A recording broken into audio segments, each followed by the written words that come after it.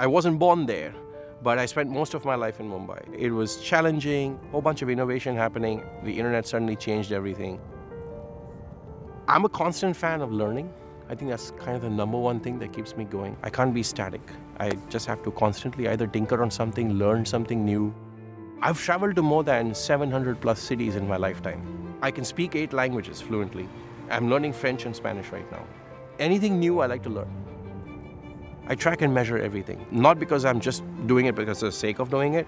I like to improve myself constantly. I've actually spent my entire life trying to work on IT and IT-based technologies. Now, IT-based technologies can be really boring, can be really complex, can have a lot of data to go through, and usually to get results out of it, it's extremely difficult. We started applying AI technology on top of data that basically comes from all these IT systems.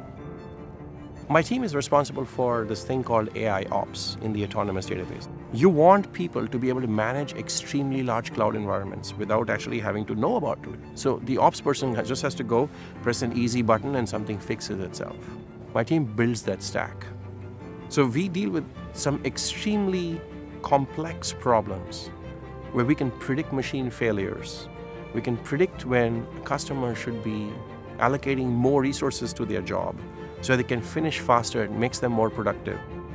All this stuff gives an immense amount of availability, reliability, and takes out complexity from IT infrastructure and lets the developers focus on one thing: build stuff. That's what the autonomous database is all about. It enables businesses to discover the true value of their data.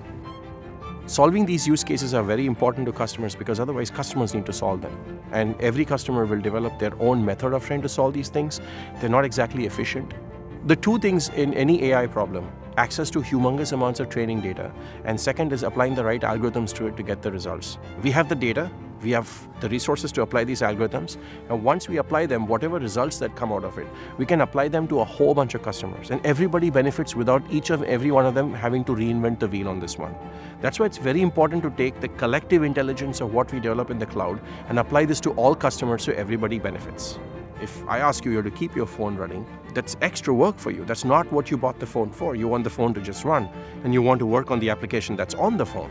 And that's what AIOps does for you. It takes away all this complexity so that we apply collective intelligence, data, and algorithms that we have applied across a whole bunch of customer scenarios, and everybody benefits.